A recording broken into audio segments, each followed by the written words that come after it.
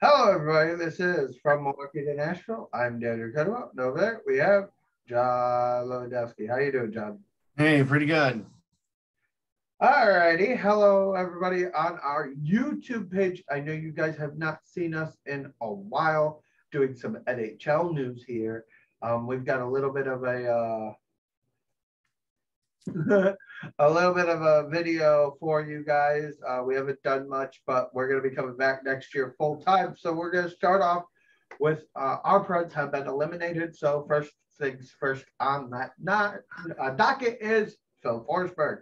Phil Forsberg has came out into the press with it at this was released at 8:17. So John, me and you were already prepping for this when it came out. Right. Look, you have no clue what is about to come your way. I'm sorry, man. Hmm. All right, Philip Forsberg says the goal is to come back to the Predators. Long story short, he said he spent 10 years with Nashville. They ended up getting swept. He said the goal is to come back here. The business side is completely different than the on ice side. We'll kind of have to wait and see how it plays out. Right. There's obviously been some negotiation progress throughout the season from where we started in September. Me and my agent and the Preds front office are ongoing on the conversation in the process, and we'll just have to see where we end. The 27-year-old, I think he's a Swede, if I remember correctly. Is from Sweden. Yes, yes, Sweden. Has set career highs this year with 42 goals, 42 assists, with 84 points on the final year of his contract. 3 times 30 goal scorer, has about 469 points in 566 NHL games. Forsberg is also the career leader in goals, Stanley Cup playoff goals, and playoff points for the Preds. He said he likes the direction the Preds are going and who reached the postseason for the eighth season in a row. And this season has the Wild West second wild card. I've been fortunate enough to be on this team for a long time now, and we've made the playoffs almost every year. But at the same time, every player plays to win the Stanley Cup, and so do I. That's my biggest goal, and I do believe we have a team that can make that in the future. I think that the direction that the team has been heading is that is the direction that the team has been heading, and I think we are. Contract negotiations were paused following the deadline so that he can focus on playing hockey, which he really did ramp it up after the deadline. Yeah.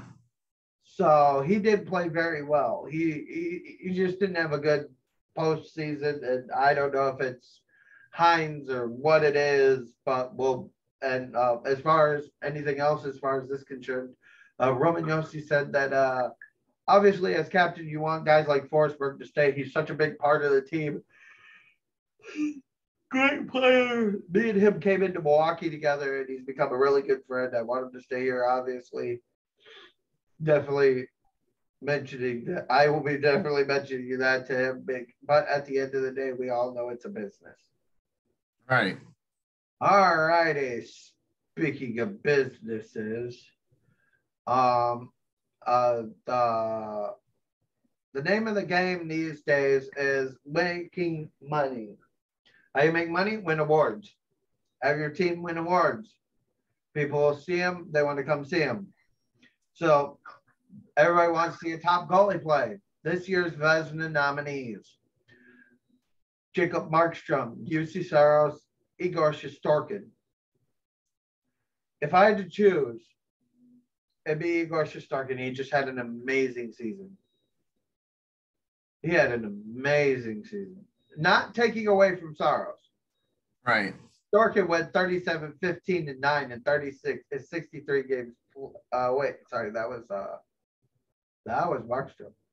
Shesterkin went 36, 13, and 4 in 52 games, 52 53 games, 52 starts. He had a .929 save percentage against the opposing power play. Oh, wow. UC Saros led the NHL in games played in 67 starts for the NHL, went 38, 25, and 3. So he definitely, and he would also become the second Predators player to win it. But as I said, Igor Shesterkin and Markstrom just had amazing seasons. Right. But neither one of that. And the only thing that gives Saros, much like Yossi, the edge is Matt Duchene, Forsberg, Yossi. That's all this team has. Draft lottery was today. Yep. So we're going to start from bottom up. The Buffalo Sabres will be picking 16th as the pick they get for Jack Eichel. Vancouver will be picking 15th, Winnipeg 14th, Islanders 13th, Columbus 12th, Jose 11th, Anaheim 10th, Buffalo 9th, Detroit the 8th, Ottawa the 7th, Columbus picking via the Chicago Blackhawks. I believe that was the Seth Jones trade. So I chuckle at it because Chicago. Philadelphia picks 5th, Seattle 4th, Arizona's 3rd, New Jersey 2nd, and Montreal is 1st. So there's your draft ranking. But this guy deserves the most of our attention.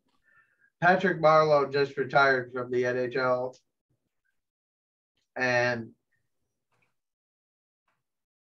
he played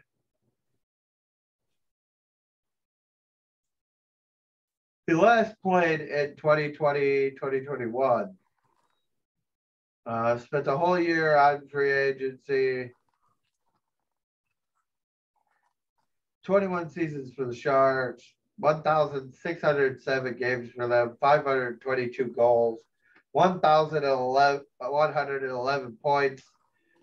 Assists are 5,800 or 5,589 assists behind Joe Thornton, who has 804.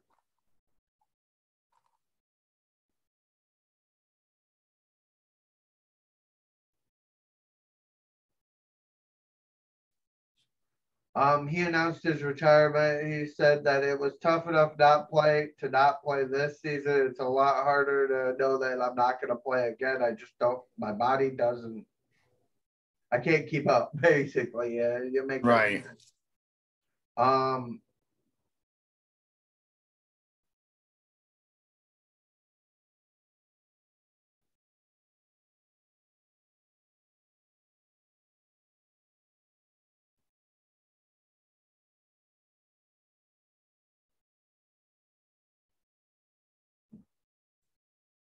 Which is actually kind of funny because when he was drafted, he was only 17 years old.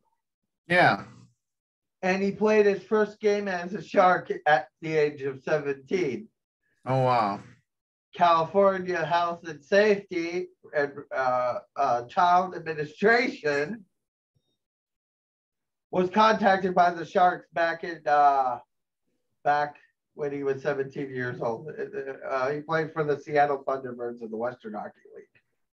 I just think that's really cool that story came out. Yeah. He passed Gordie Howe most games played, which he was now beaten by a former teammate, Joe Thornton. Right. So Patrick Marleau definitely deserves this. I just, man, it's crazy to think that I'm this old now. Right. Just a little quick rundown of what's going on in the league. The Wild are leading the Blues halfway into the second. So halftime.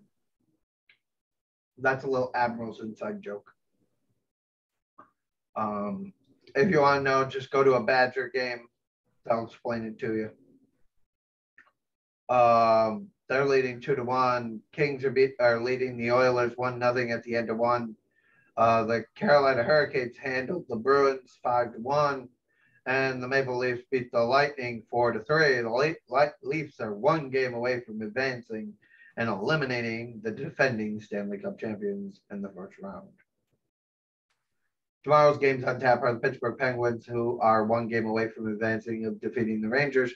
The Capitals and Panthers are tied at 2 apiece. And the Stars and Flames are tied at 2 apiece. All of those games will be on ESPN and ESPN2. So for anybody willing to watch. Thank you guys for watching, and this has been from Milwaukee to Nashville. See y'all later.